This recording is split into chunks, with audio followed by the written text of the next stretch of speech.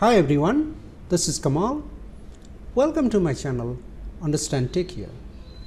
In today's video, I am going to discuss about recursive function.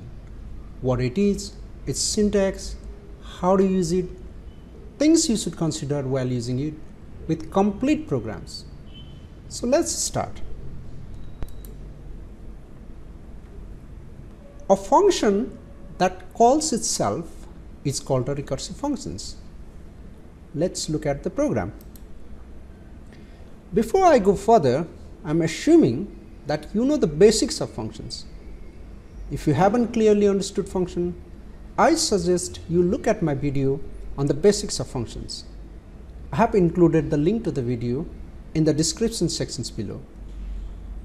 As you probably know, when you run or execute a program, a computer looks for the main function and it starts running or executing things that are in it.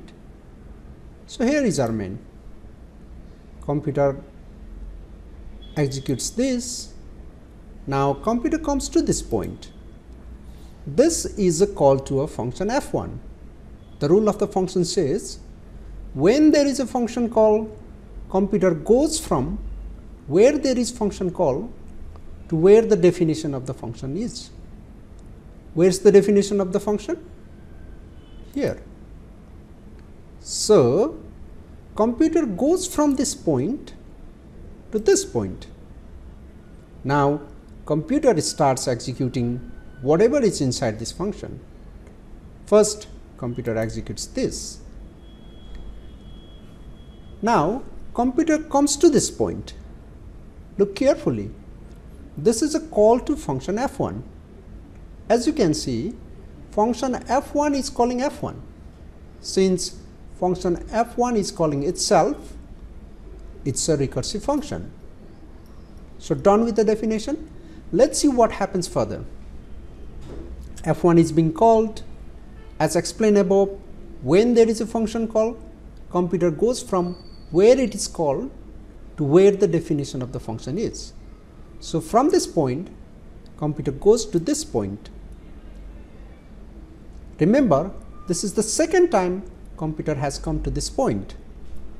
Now computer starts executing whatever is inside the function f1. Computer executes this.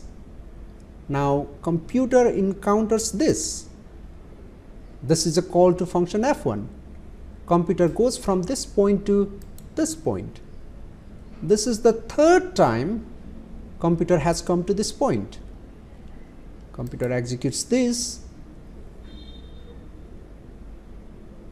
Again call to function f1.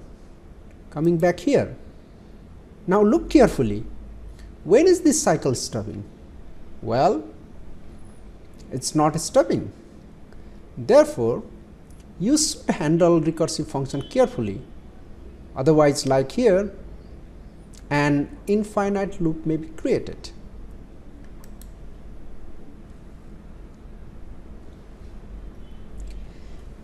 There are places where recursive functions could be useful. To see one of its use, let's look at this program and see how factorial can be found using recursive function. I guess you know what a factorial is. So this is factorial.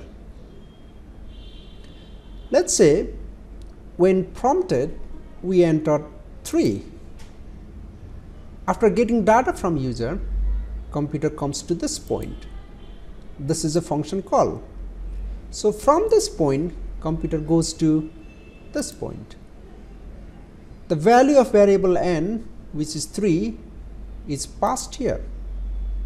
So 3 also travels. And now it will be in variable num. The value of variable fact is 3. If num is equal to 1, no. Computer comes to else part. In else part, you have a call to function find factorial.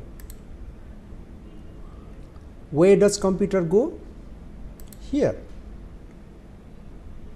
Computer does all the things that are inside functions find factorial again. But if I show all the things here, things could look pretty messy, and you might find things hard to follow. So I have copied the same code here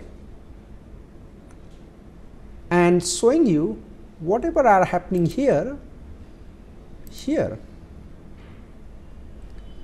So when there is a call to function find factorial, instead of saying computer goes to here, I am saying computer goes here. Did you understand what did I do here?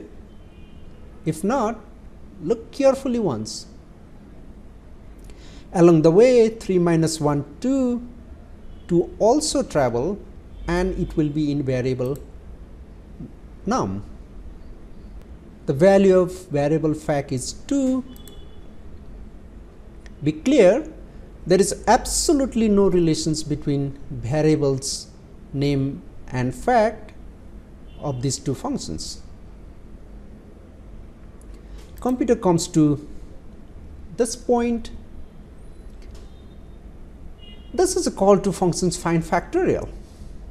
Computer actually goes to this point, does things that are here, but to make things easier to follow, like before, I have copied this code here, and I am saying computer comes to this point.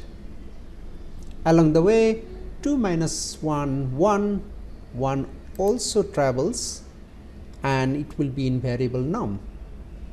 The value of fact is 1. Num is equal to 1, yes. So computer goes to if section. In if section there is a return statement. Now from this point computer returns to where the function was initially called. So computer comes back to this point. Along the way the value of num, which is 1, also travels. Now this 1 is multiplied with the value of fact, which is 2, and therefore the new value of fact is 2. Computer comes to this point. This is again function return statement. From this point computer returns to where the function was initially called. So computer comes back to this point. Along the way the value of fact, which is 2, also travels. Now 2 is multiplied with the value of fact, which is 3 in this case, and therefore the new value of fact is 6. Computer comes to this point. This is again return statement. From this point computer goes to here, because this was where this function was initially called.